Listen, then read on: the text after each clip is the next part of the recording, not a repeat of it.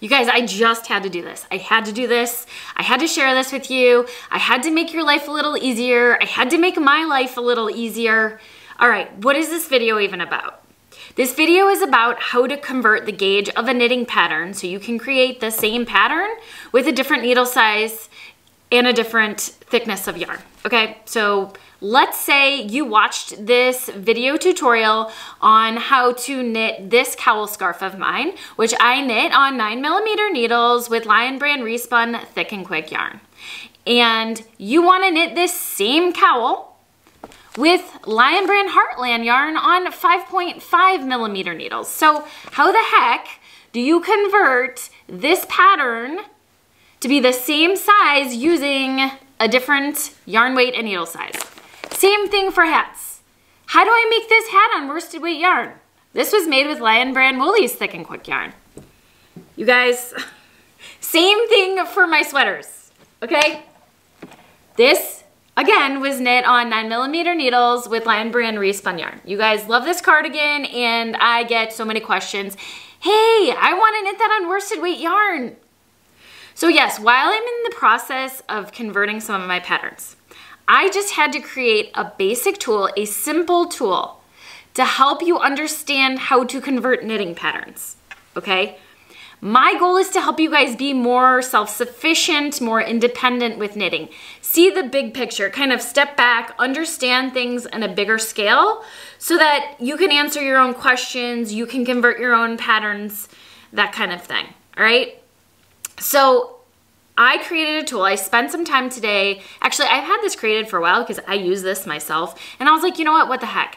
I am just gonna share this with you guys. And it is available for purchase for the cost of one pattern, okay? This tool will cost you what it costs to buy one pattern of mine, and you will be able to convert patterns simply, right? Like, this is a simple tool. You will have to use your brain a little bit, but this tool will help you a lot. You can take a look at my spreadsheet on this video, and you could create this yourself, right? Like, you could figure out the math. You could do this yourself if you really wanted to, but you could spend the price of what it costs to buy a pattern and have the tools and download it right away and have everything you need. My goal is just to make this easy for you. All right. So I'm gonna walk you through how to convert a cowl, a hat, and something like this cardigan, and depending on how much time this takes, I might even show you how to convert something else, okay? So I'm gonna walk you through the big picture so you know how to use this tool and you can convert your own patterns. First, you will need the pattern you want to convert, okay? Then you will need that pattern's gauge, or that gauge that you would knit that pattern. So the original gauge. And then you will need the new gauge of what you want to knit, what you want to use to knit the new project. So make sure you take the time to swatch. Swatch the original gauge, swatch the new gauge. Make sure you know your accurate gauge so you can put accurate numbers into the Excel spreadsheet. All right, I am going to hop on my screen share here and walk you through how to do this right now. Make sure you click the video description. The link to purchase this gauge converter tool is in the video description. Let's get started with this awesome gauge comparison tool. You guys are gonna love this. It's gonna really simplify your life, and I'm gonna walk you through how to convert different projects, different things, how to think about this all in the big picture. Okay, first thing to note, there are two tabs. Gauge comparison with IN here at the bottom, that's for inches, and gauge comparison with centimeters, that's for centimeters. Okay, so if you feel more comfortable starting with centimeters, you can work with centimeters. Note that it will automatically convert to inches. Okay, so same thing. If you feel more comfortable starting with inches, once you input this with inches, it will automatically convert to centimeters. That being said, everything in this orange color are boxes where you can input information, okay? Everything in blue is automatically calculated for you. So don't enter anything in blue, in the blue boxes. Let's get started. Okay, first thing you need to know is the original pattern gauge and the new gauge that you want to knit in, okay?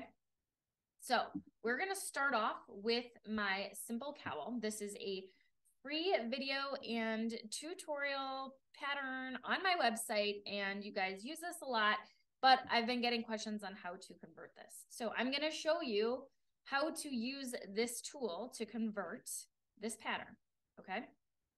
And again, you can figure out all the math and do this yourself. I thought I would just make life a little easier so you could download this. Okay, so once you have this open and you know what your original pattern gauge is, again, make sure you take the time to swatch your original gauge and your new gauge, okay?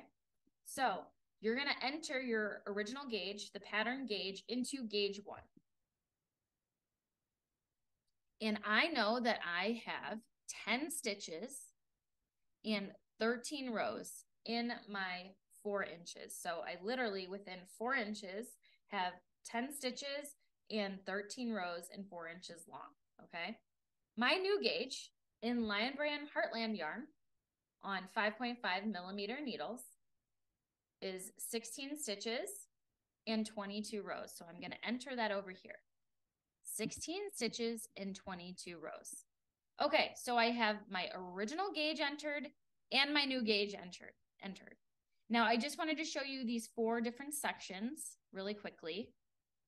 Okay, you can convert stitches to inches. You can convert inches to stitches. You can convert rows to inches and inches to rows. So you can go either way with rows and stitches.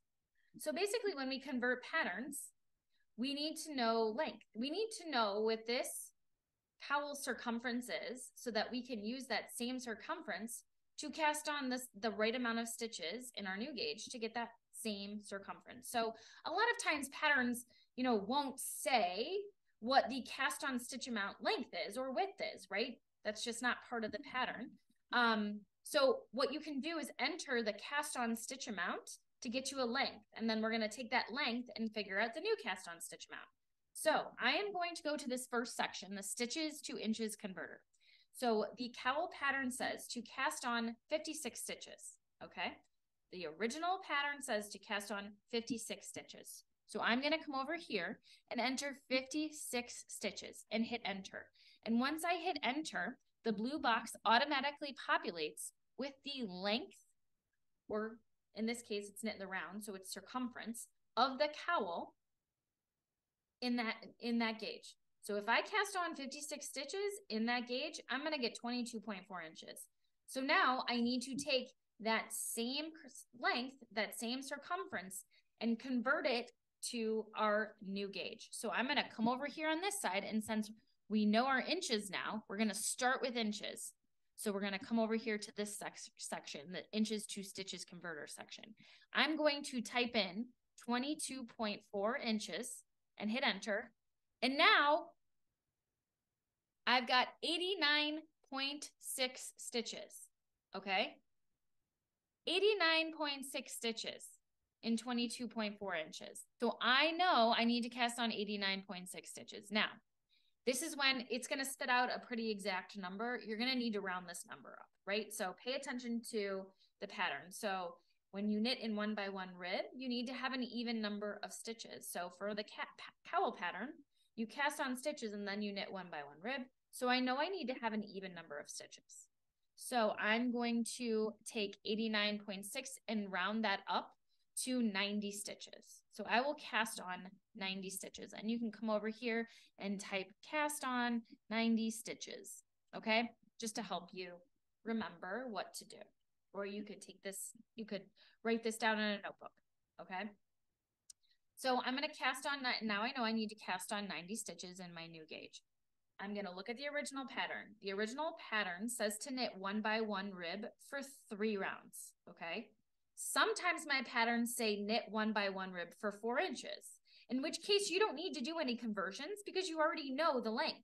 So you could literally knit 1 by 1 rib for 4 inches and be fine. There's no conversion necessary. But this pattern says to knit it in 3 rounds. So to knit 3 rounds. So we need to figure out how long 3 rounds is in our original gauge. So if I come back over here, and now we know the rows and we're trying to find the length. So I'm going to come over here to the rows to inches converter. So I'm going to type in 3 rows, We're knitting in the round, so it's rounds, rows equals the same thing. Okay, I'm going to hit enter. So I know that 3 rounds in my original pattern gauge is 0.9 inches. Okay, so I'm going to need to come over here to inches to rows converter, input that 0.9 inches, hit enter, and boom, 5 rows or rounds. That's how many rounds I need to knit to get the same 1-by-1 ribbing effect on the pattern design in my new gauge. Okay, so I'm going to come over here and just say 1-by-1 rib for 5 rounds. Again, you could also just write this in a notebook. Okay, so then the pattern says to knit stockinette stitch for a certain length. So you just knit stockinette for a certain length. And then it says you're going to work 2 stitches, 2 rounds in 1-by-1 rib and bind off. So again, you are working so that the ribbing is the same length, and we know that's 0.9 inches. So we are going to, if we know we need a total of 5 rounds, we're going to work 1-by-1 rib for 4 rounds and then bind off. Okay, so that's how we quickly and easily converted a simple cowl pattern to a new gauge using this quick tool. All right, I hope that helps. Okay, I'm going to zero all this out now, and I'm going to show you how to do the same thing for my Bentley hat pattern. I'm going to keep my gauge 2 in there, 16 stitches for 22 rows, because I want to figure out how to convert this hat pattern with the same yarn. Okay, so I'm going to keep this information and I'm going to move over here. I know with this gauge, this pattern, I used Lion Brand Woolies Thick and Quick on 10mm needles, so my gauge is slightly different. It's 9 stitches and 13 rows in 4 inches. Okay, so in this case, this pattern tells me to cast on 40 stitches. Okay, 40 stitches, enter 40. I have 17.8 inches in circumference. I come over here to inches to stitches. We go from stitches to inches and then inches to stitches. So I need to type in 17.8 stitches over here. And I know I need to cast on about 71.2 stitches. I'm going to round that up to 72 stitches for an even number for my 1-by-1 rib. Okay, one thing I wanted to note, you do need to take into account stitch multiples.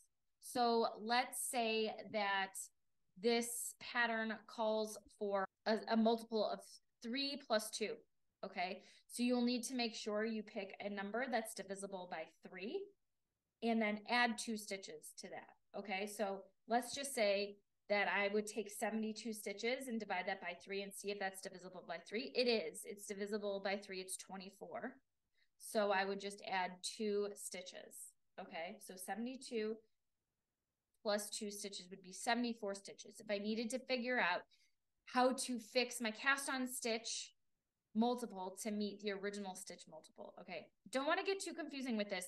Point is, you have to use your head a little bit. It's not like if the original pattern has a stitch multiple, you will need to figure out what that stitch multiple is, convert the pattern the same way I'm showing you, but then when you have that cast on stitch amount, you're going to have to adjust it to meet that same stitch multiple. Okay, that's all I'm going to say about that. Okay, and then the pattern says to do ribbing for a certain length, knit the body for a certain length, and decrease. So really, there's nothing else to calculate. There's nothing else to calculate. Once you have the stitch on, the cast on stitch amount, there's nothing else to calculate. You just follow the pattern because it just gives you a length for ribbing and a length for stockinette, and then you decrease. And that's it. Okay, so that's how you convert a simple hat pattern using this tool. All right, I'm going to X everything out again. Next thing I wanted to talk about is converting sweaters or converting other kinds of garments. Okay, you have to take a step back and look at how things are constructed to understand what measurements you need to know to figure out new stitch count. I've got this is my unbound slip over vest. Okay, I'm just opening up my unbound slip over vest pattern. Okay, and I am looking at the pattern and I'm finding out, I'm gonna just take a look at how it's constructed. It's constructed in the round from the bottom up. and then you separate the front and the back, you work the back, and then you work the left and the right front. Okay, so the overall numbers I'm going to pay attention to, I'm going to write down overall stitch counts for certain critical things. So my cast on stitch amount, I'm just going to write 112 stitches. My front and back is 56, okay? And then I'm going to go to figure out what the left and right front are. So the left and the right front are half of the front and the back stitches. For my size, the left and right front stitches are 28 stitches. So I'm going to write that down. Left front, right, I'm just going to write left front, right front equals 28 stitches. Okay, so I've got that noted. And then just looking at this, there's no decreases, you know, at the underarms over here. There's nothing else. The only thing to note is we need to know how many decreases to make for the V-neck to get to the same width up here. So we know what the width is down here. Because we just looked at the left and right fronts. Now we need to figure out how much to decrease to get the same shoulder width at the top. So I'm going to see if I can look at the pattern and figure out how many stitches I've got at the top. Yes, so I'm supposed to have 18 stitches at the top of the shoulder for my size. So I'm just going to write shoulder equals 18 stitches. Okay, so I've got kind of the key things I need to pay attention to for my pattern in the new gauge. So I've got my 16 stitches and 22 rows inputted here. Okay, so now I just need to figure out how many stitches to start with, how many stitches I need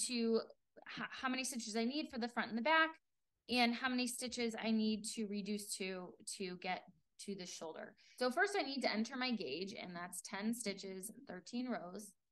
Okay, so basically to figure out overall cast on stitches, and this is just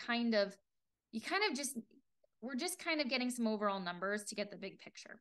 Okay, so if I cast on 112 stitches in my old gauge, that's 44.8 inches. So I can take 44.8 inches and convert that, and that's 179.2 stitches. I'm going to round that up to 180 and see if this works. So we have our cast on stitch amount. You know that the front and the back are half of this. So we can just divide 180 by 2, which is 90, but we can do that. And then basically we know that to get the left and right fronts, we have to divide the front in half again. So we can do the same thing, just divide 90 by 2, which is 45, but we can just do that calculation. Okay, so in our top shoulder stitches, this is where we need to really figure out. We have 18 stitches at the top. That's 7.2 inches. Okay, so now I'm going to figure out how many stitches the top of the shoulder should be by typing in 7.2 inches. So that's about 28 stitches, 29 stitches. Okay, I'm going to round that to 28 stitches. So 28 stitches for the shoulder.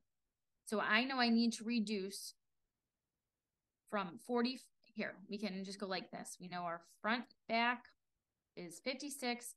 We know our left front, right front is 45 stitches. And we know the top of our shoulder is 28 stitches, okay? So we need to reduce. We can follow the pattern very similarly now, okay? You've got your cast on stitch amount. You know what you need to divide the front and the back to. You know you need to work across 45 stitches to get left and right front. And you know you need to reduce the V-neck to get to 28 stitches. Okay, so yeah, it's like not perfect. It's not all plug and play. You do have to use your head a little bit, but I just walked you through how to convert a simple slipover vest to a totally new gauge, okay? Totally new gauge. So there you go. I know it's not like all beautiful, but you do have to use your head a little bit, but that's how you convert a cowl, a hat, a sweater using this gauge comparison tool, all right? Hope you guys enjoyed it. I hope this tutorial was helpful. I hope this gauge converter tool is so helpful to you guys. My goal is to empower you to understand knitting on your own, to be more independent, more self-sufficient, answer your own questions. So I hope this tool helps you design and knit something you love to wear.